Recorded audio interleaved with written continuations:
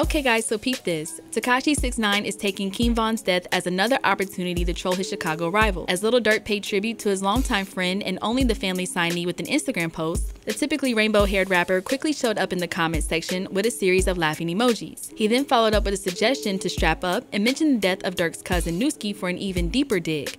Newski, Von, and you still rapping? 6ix9ine wrote with laughing emojis, go pick up a gun. Durk and Von have been vocal about their disdain for 6ix9ine for snitching to get out of his federal racketeering case, leading to an ongoing beef that's included the Tattletales rapper coming to O Block to troll them on social media. Von was shot following an altercation outside of an Atlanta club in the early morning hours of Friday, November 6th.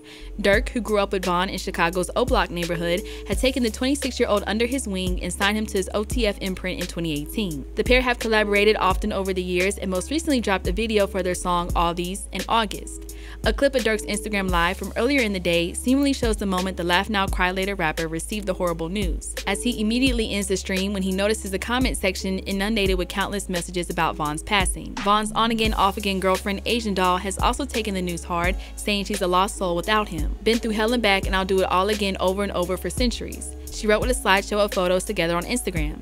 Von, you showed me I had a heart, I finally found myself and was at peace with myself and everything we was going through. I was holding that shit down because we knew how the outcome, it was gonna be okay. I was gonna ride till I died. I'm a lost soul, somebody help me.